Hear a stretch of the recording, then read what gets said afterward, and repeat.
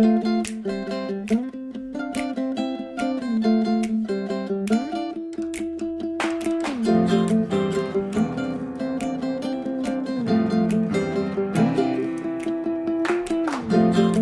get into the more different ones that you may not have seen all that much, used all that much around. My fellow wine-loving friends, Julien here. Before we get started with the video, there is something that you have to know about. This video was made possible by the Bonner Private Wine Partnership, and the reason I work with them is not just because it's been called the most unique wine club in America, but because they truly love the wines that they choose for you. Founded by Will Bonner, the partnership is a small group of wine lovers who have come together to import excellent small batch wines that might otherwise get completely overlooked by large importers. They get them. Right now you can get your hands on 3 rare extreme altitude red wines from Argentina, from some of the purest, highest vineyards in the entire world, way up in the Andes Mountains. No middlemen, no additive packed supermarket wines here, no inflated costs. Plus you'll get exclusive access to more wine education videos from me, just like the one you're about to watch, to make sure you become an educated wine connoisseur. So make sure to check out the link in the video description to see if you want to become partner in something truly special in the world of wine. But for now, back to your video. So we are going to be talking here about what is called an ASO wine bottle opener, or a 2-prong wine bottle opener. Yes, because it's got 2 prongs here at the end of it that are going to be coming on the side of the cork and allow us to untap the bottle of wine. So those do not come with a foil cutter, so I'm going to be using my foil cutter here.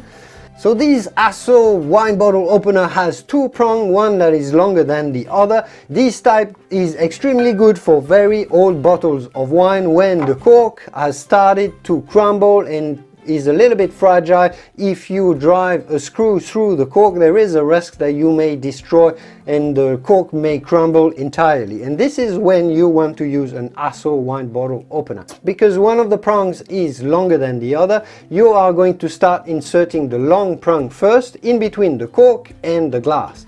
Insert the first prong and then the second one here. See, it comes in very easy. Now the secret when you use one of those is that you want to wiggle your ASO opener from one side to the other, just like this. One prong in, one side at a time, slowly. Make sure that your cork is not going inside the bottle, otherwise there is a risk that it comes in right in and splashes everywhere. But if you do it gently this way, it's very safe and easy, not much effort is needed. Once you have this, you just unseal the cork by turning your ASO bottle, and then you start pulling gently as well as twisting and turning around. You can see how my cork is coming out ever so gently. Once your cork has come out a little bit, you grab your entire cork together with the ASO opener, and here you go. This is exactly what you want to use if your cork is fragile and there's a risk that it crumbles. So this is, if you're having old bottles of wine, this is definitely a type of wine opener that you want to have at home. It's nice and easy, it's precise with any type of corks as well. This doesn't work very well on synthetic type of corks. It's more for higher end natural cork types of wine bottles. Finally, or maybe it's not the last one, we are going to be looking at an air pump wine bottle opener. So this one is called Corky. It's made in Switzerland. It's a very nice build. What this has is a needle that is going to go inside our cork and actually through the cork, and it's going to allow us to pump air between the cork and the bottle, and we're going to be able to pump the cork right out. So you want to insert the needle inside the cork all the way through this way, and then you are going to be starting pumping air in between the cork and the wine. You do want to hold this type of corkscrew so it doesn't splashes too much, and so the cork doesn't pop right out and taking away everything, and you can see how I'm pumping the corks out ever so slowly. Okay, I've had an accident. This is why you do want to hold your cork out. There's wine everywhere, it doesn't matter. So I was about to tell you that this is an excellent way to open a bottle of wine, even though this has demonstrated that it is not in the end all that practical to have. Okay, I'm gonna tidy up this mess now and yeah, sponge everything off the disc, and I'll be with you back in a minute. So after cleaning up the mess that this bottle opener has made for me, just because I'm not trained enough to use them, this is only the second time I've used them. So lesson learned, if you use one of those, definitely put your hand and keep your hand on top of it so it doesn't splash everywhere and it doesn't make a mess. But back to tell you about the 6th type of wine bottle opener that I wanted to tell you about, that is actually called a bunny ears bottle opener. I'm going to show you pictures of it here. Those are very handy, very practical. You just apply the handle on top of the bottle, and then you insert the screw, and then you pull it and the cork is instantly out. Those are very practical, very easy to use, fantastic for beginners. My only downside that I find is that they are pretty big, so you always have to store them and know where they are stored. They take a little bit of room and you have to take them out all the time. And at the end of the day, I used to have one.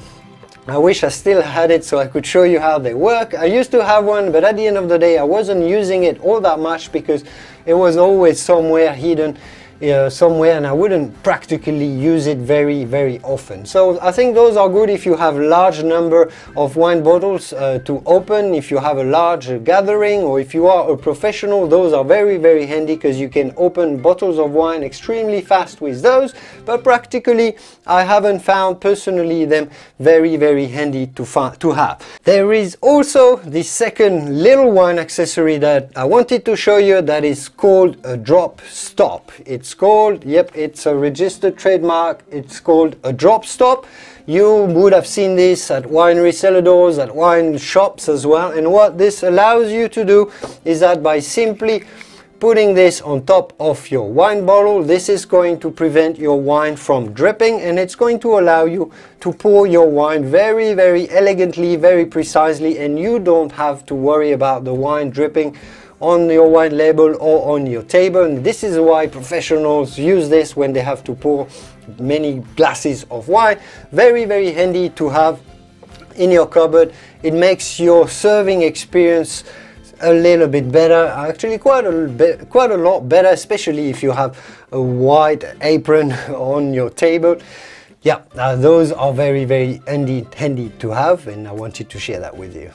Now let's finish off with saying that there are many different types of wine bottle openers, including, for example, this one that is made by Pultex, that has some sort of graduation, so you can insert your screw exactly down to the level that you want. If you know exactly the size of your cork, you may have noticed that some bottles of wine have longer corks than others. Generally speaking, more expensive wines have longer cork because they do a slightly better job at protecting the wine from oxidation, because they're longer, so they're a bit tighter. The oxygen takes more time to get in.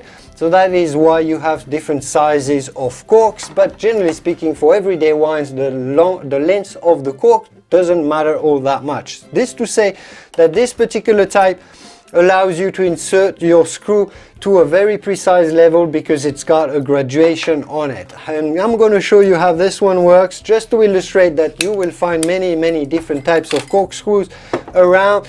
I can't test them all for you. It's just a matter of maybe trying them if you can and finding the one that works for you. So this type, you're just going to apply the screw just like this, and you just screw and the screw is going to come in.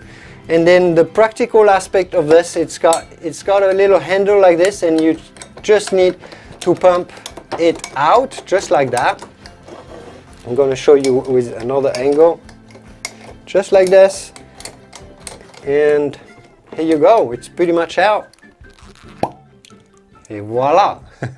So very easy. There are many ingenious wine openers out there as well. Now, which one do I actually use personally myself here? Well, at the end of the day, I use one corkscrew that has been with me. I think we all have perhaps a bit of a story with one particular corkscrew or wine bottle opener that we love. This was given to me back in France back in 2007, I think, when I was working at a particular winery in Bordeaux area. It was given to me, and I found that this type, which is more like the waiter's friend type, the very simple type, is very handy. This one is very well designed, and what I love about this one is that it's got the foil cutter attached, integrated to it, so I don't have to worry about having my corkscrew on one side and the foil cutter and finding them in the kitchen cupboards. It's everything here.